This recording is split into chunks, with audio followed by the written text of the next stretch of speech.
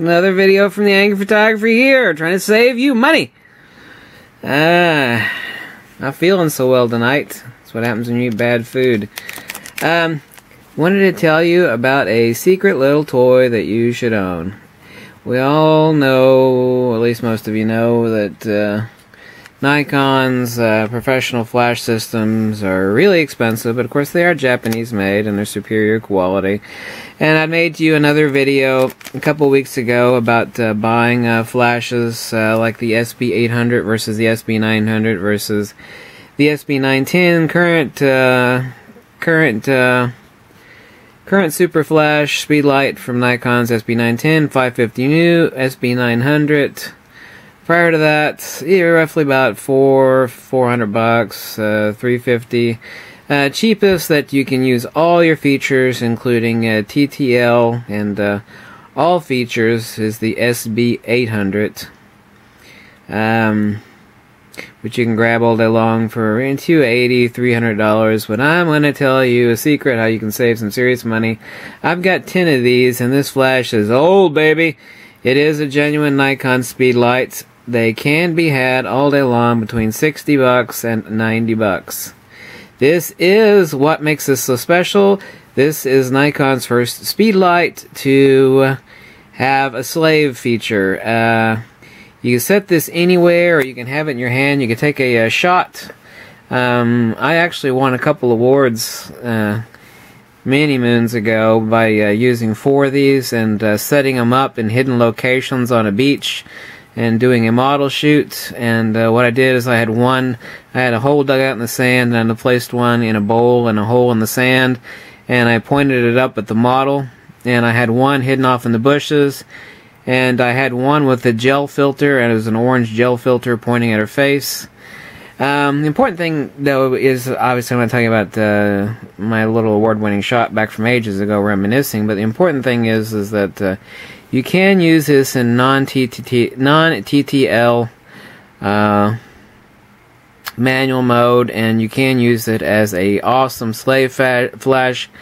It is an old flash. I was using this back in photography school, God, 18 years ago. It was more than 18 years ago. So the flash is that old. It's still a hot-ass seller on eBay because these are built like a brick shithouse. Ultimately, there is no difference between this and the SB910, the current $550 flash, except for 1,000 bullshit features which nobody ever uses because you do not need that much bullshit on your speed lights. You cannot use this in TTL mode, but it works perfectly fine in manual mode and in non-TTL mode. So, I mean, it's an excellent kick-ass flash. It's made in Japan. It's made by Nikon, and like I said, I got a pile of these. You know, you can beat them like redheaded stepchildren. They're awesome. Something you need to learn how to do is paint with flash, and something you'll notice a lot of pros will have a bucket of these. Basic, I mean, they'll have a bucket of these. They'll have a whole bag with like 5 or 6 of these. You can do so many awesome things with this. As I've been telling you about the SC29 flash cord for like the SB910 flash. The SB910 flash for getting your flash off your camera. You can do that with the SB910, but you can do that with this as well. What you can do is you can stick your SB7000 or 7100 or F4S or D800 or D610, D600, blah blah blah blah blah blah blah blah. You can stick all those in commander mode. What happens is your pop-up flash on your Nikon sends out little flashes that activate this. What you can do, instead of actually having a flash cord like the SC29 cable, you can actually have this completely wireless. Shoot at your subject, you can place this flash anywhere. You can, you know, drop it at the feet of your model. I mean, you drop it near your subject, somewhere where it's hidden, and it'll send out pre-flashes, and you do is you flick the switch on the front of the SB26 here, stick it in slave mode. Right now it is in slave mode. I need to turn that off. But anyway, stick it in slave mode, and you can do so much. If you're not screwing with this, you're an idiot. You talk about composition. You want to talk about the shit that differentiates, you know, Joe Blow's bullshit photography from, like, holy shit, you know, that is beautiful lighting. How do they do that? It's all about slaving multiple flashes wirelessly. Stick a speed light here, stick a speed light there. You ever wondered why professionals, when they open up their bag, they've got like 5 or 6 speed lights? I mean, you only need like 2 speed lights, 1 speed light and 1 for redundancy. So why do you see like 5, 6, sometimes 7 speed lights in a pro's bag? Is because they're using them for light painting. They'll stick them here, stick them there, they'll stick them in key locations. Some of the most beautiful photography you've ever seen is one that I've won awards on years ago. Is, like I said, you can hide one here, hide one there. Use one to light your subject, use another one to like light a tree or something. You know, just think creatively. I mean, you shoot in total fucking darkness, and what you'll do is you'll just illuminate your key subjects, and you can stick a gel filter on one of them and create a special effect on whichever one you want. So use 2 or 3 of these, and the metering is done through the camera. You know, it's ultimately picking up on your spot focus. What you do is you'll stick it on spot metering on whatever it is you plan on illuminating, and you don't have to worry about the other objects. You can learn how to master painting with speed lights in basically one night. I mean, not total mastery, but I mean, you can get the gist of 80% of it overnight, and you gotta get your damn flash off your damn camera. I mean, step 1 is the SC29 cable, as I told you before. Step 2 is like, well, speed lights are expensive. You say I need 4 or 5 speed lights. Those fucking speed lights are $550. But here is secret recommendation. Okay, we got over secret lens recommendations. Go on eBay wherever you can. Try to snag one of these for $60. Typically, going price is like $75 or $80. But they're built like a brick shit house. They're made by Nikon. They're genuine Nikon. Yes, they're older, but they are perfect. What you do is you stick your pop-up flash on your Nikon body in commander mode. Read about it in your manual if you haven't done already. And then what you do is you can get your flash completely off camera, do underlighting like for spooky effects, side lighting, all sorts of freaky lighting. You want to take your photography to the next level. Here's trick number 1 I'm going to tell you. Get your fucking flash off your fucking camera, okay? You're like, hey, I don't know how they deal with these photos. You know, there's a lot of steps, so there's step 1. Get your flash off your camera, baby, and learn how to paint with light. What differentiates out, you know, the idiot with the expensive camera and the professional is composition. You know, you have to teach yourself composition.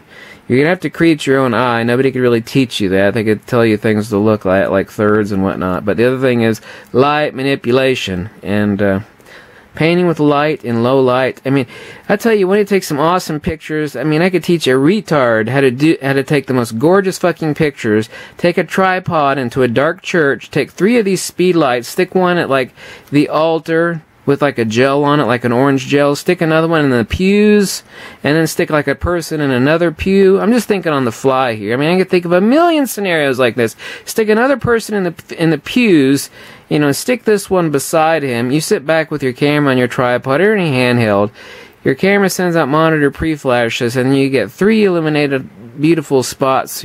What you've done is you've taken composition, you've combined it with your lighting effects, or also gel filters on the end of your speed light. You can cut your own. You can go to Office Depot and just buy like report covers, you know, just the clear plastic covers that are green or orange or whatever, just as long as it's clear plastic. I mean, it doesn't have to be a gel.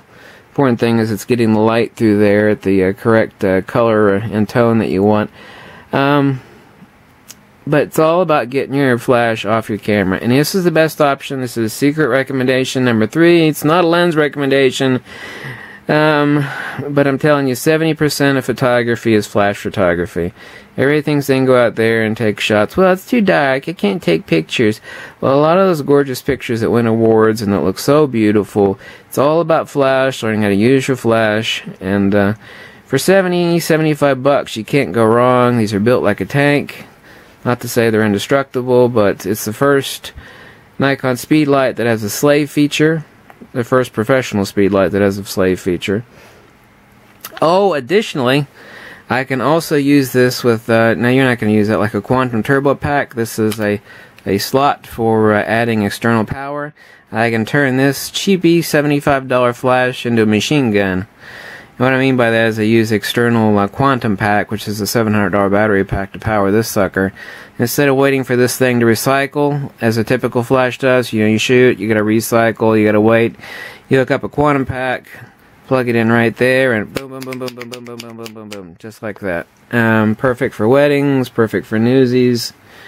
So you got to get one of these SP26, and by one of them, I mean more than one of them, at least a couple of them.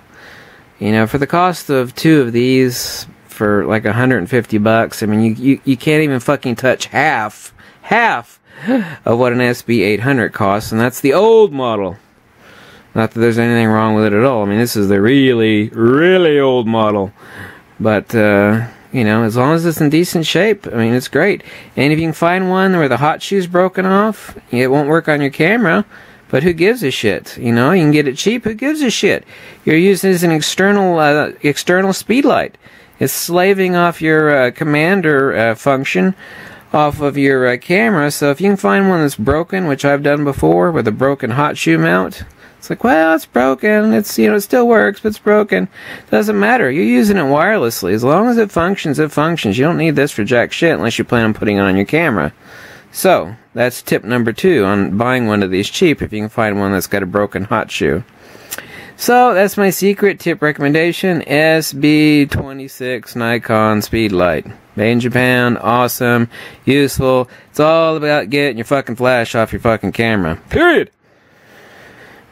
That's where the beautiful shots come from, baby. That's where they come from. Send me recommendations, whatever, and I'll make some more videos as I can. I feel a little sick tonight, so I'm only gonna make a few videos, and I suppose that is that for this evening.